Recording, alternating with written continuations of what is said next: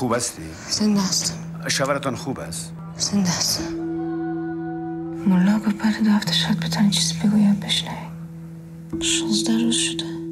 From critically acclaimed author and director Atiq Rahimi comes his latest film, The Patience Stone. I met up with him to have a talk about his work. Atiq Rahimi, so you wrote The Patience Stone and now it's a movie. What is it about this story that makes you want to tell it in so many ways? For me, each art, shows another side of a story, another side of a reality, another side of image. Because I loved and I love my characters. I wanted to give her another chance, another life. میفهمید اینجا خط جنگ میشه. با سلاح بخش میکنن. به جنگ میرن. خوشحال هستن.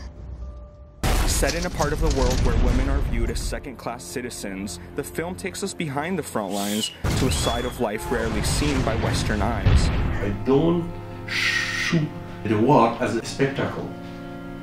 Outside it's war, but this war has so many consequences and inside of house.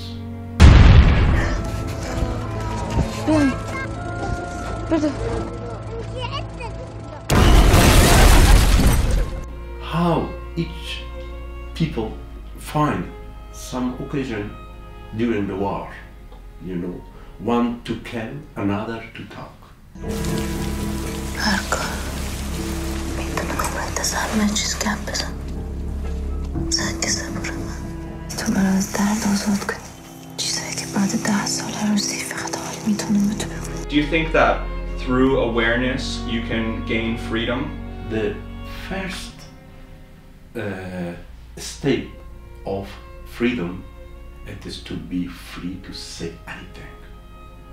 To say about her secrets, about her dreams. Of course, she become liberated. همیشه برات خواهد گفتم.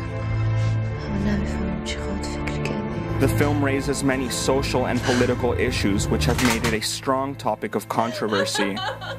Why take that risk? What was the payoff for you? One day somebody has to show these people,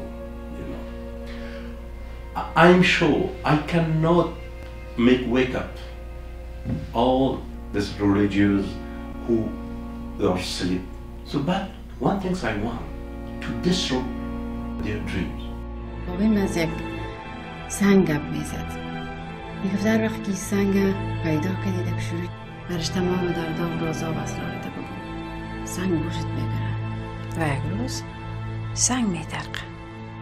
و او روز تو آزاد میشی.